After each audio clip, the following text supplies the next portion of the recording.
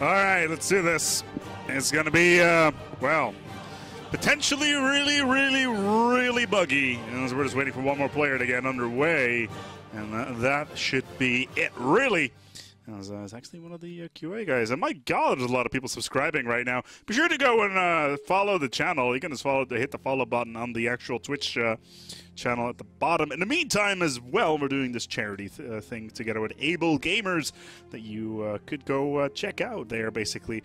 Making sure that people, or these gamers that are no longer able to do the things that they want to do in the world of video games and helping them adapt to better times. So if you scroll down towards the Twitch page, there's a big button there with a van on it.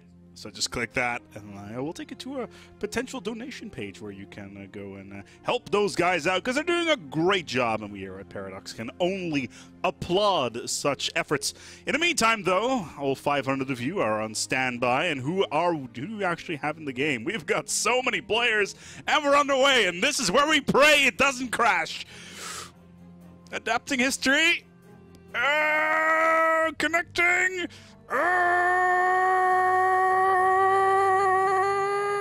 Connected.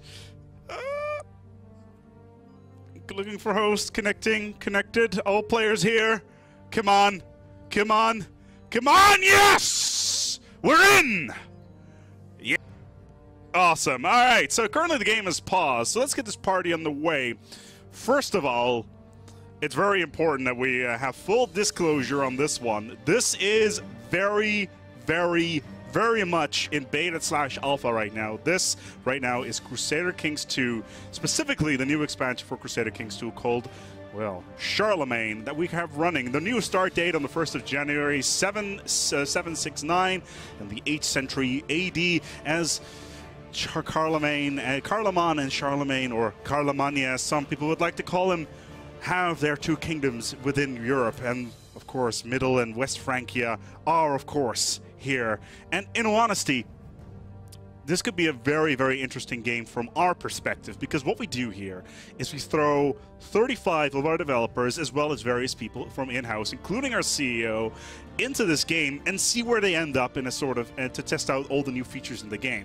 Of course, we have a QA department that tests these features pretty much 24/7. However, when it comes to these large-scale engagements and when people interact with each other in a beta environment, it really allows for very interesting things to happen. And for instance, we already got a few exploits out of the way, specifically even before we started this game. For instance, there were some issues with people trying to join certain factions they should not have been able to, which were immediately nerfed into the ground. Now, right now our players are setting up, and it's very important to note that, once again, this game right now is potentially very unstable. We cannot give you any guarantees that this stream will last longer than 30 minutes. Could be the full 2 hours, could be just 30 minutes, depending on what will happen. I'm quickly going to go here towards my my communication. There we go. So, you know, the QA department does not work 24/7. It's just a hyperbole. But right now we're paused and we're trying to get underway. And as you can see, we have a new spectate mode. Now, the new spectate mode here for Crusader Kings 2 was pretty much created after we messed around with a spectate mode in Europa Universalis 4. Basically, what happened with it is basically, in EU4, the spectate mode was effectively God mode, as in a sort of Judeo-Christian God, where he doesn't really do all that much from any point of view. Now, of course, that is a very loaded thing to say. We're on our way. And basically, it had no impact on anything whatsoever. However, with Crusader Kings 2, specifically with Spectate Mode 2.0, as some of it call it in-house, we can actually fire events at people that are currently playing. Now, this causes all sorts of shenanigans from a Greek god perspective, where we can pretty much say, hey, this character over here, yeah, let's fire an event at him. For instance, let's give him the Marco Polo event. So that's something that is very interesting indeed. Let's go over towards our players, though, as we actually have 34 players in this game right now. Ooh, okay, it's doing just fine. So I right now can see pretty much everybody in the world and what they're all doing. Now, quickly, I'm going to need to go through. For instance, Groogy over here, who is up here. There he is.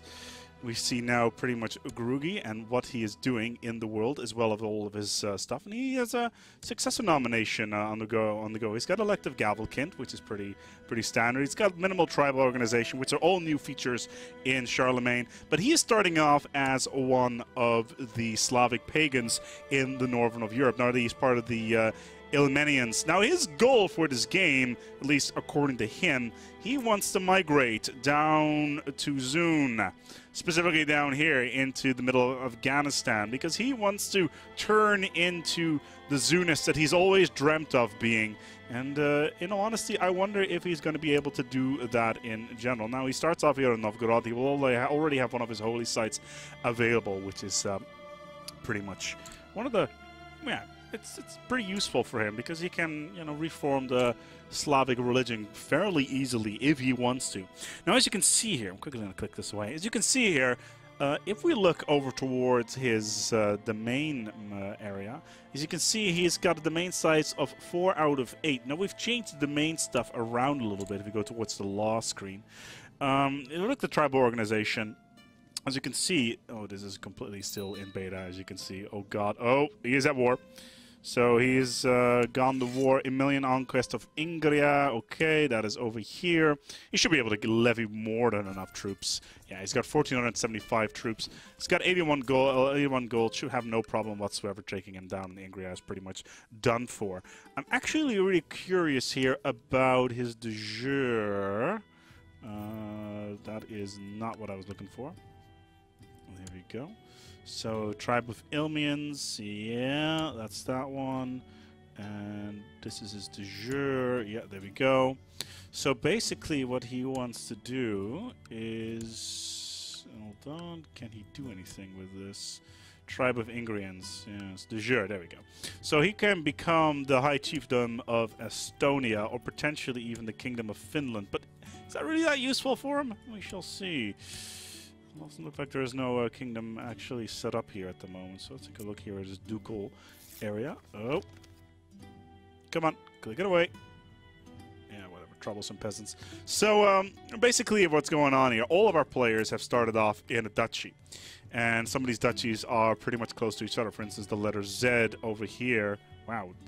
He's already... Damn. He's got himself quite a lot of stuff already. How the hell did he manage to do that? So he's in the Duke of Alemannia. That's very curious. Duke of Alemannia. He's already got 48 holdings. That's Thuringia, by the way. I think. No, Alemannia, yeah. So he's already got 48 holdings. That is huge. That is one of the biggest holdings probably in the game right now, because look at this.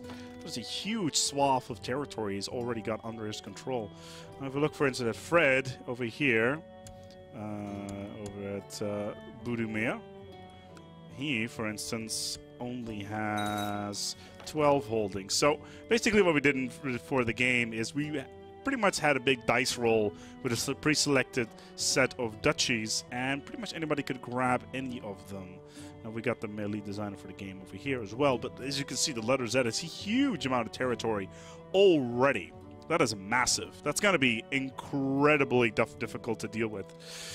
Anyway, Middle and West Francia, they'll most likely go towards war. If you quickly pop over towards Karl of West Francia, as you can see here, he's got a couple of dangerous factions on its way. Elective secession for West Francia, what they want. That's going to be problematic. Let's go take a look at his relationship, as there is his rival, King Charlemagne of Middle Francia, his brother, and they're already at war. West Francian claim on Middle Francia, so they actually want the whole kingdom. That is very early. That is exceptionally early for this war to begin. Damn. That is pretty crazy. But yeah, this ducal title here of Alemannia and Schwaben, that is a huge, huge, huge swath of land. Let's take a look here at his heir, your son, heir to the Duchy of Alemannia. De jure is tiny normally. What did he do to get all this extra territory? That doesn't make any sense. Yeah, Duke, heir, seems to be just fine. It's pretty crazy, though. Yeah, that's pretty insane. For those that are wondering, yes, I will have to juggle about 15,000 characters on the map. Well, actually, you know, 32 in this particular case, but it's going to be pretty difficult to keep track of. So at the moment, we're pretty much going to focus on Europe for the main part. The spectate mode is not entirely done just yet, and that is going to cause some problems. I'm quickly to check here something.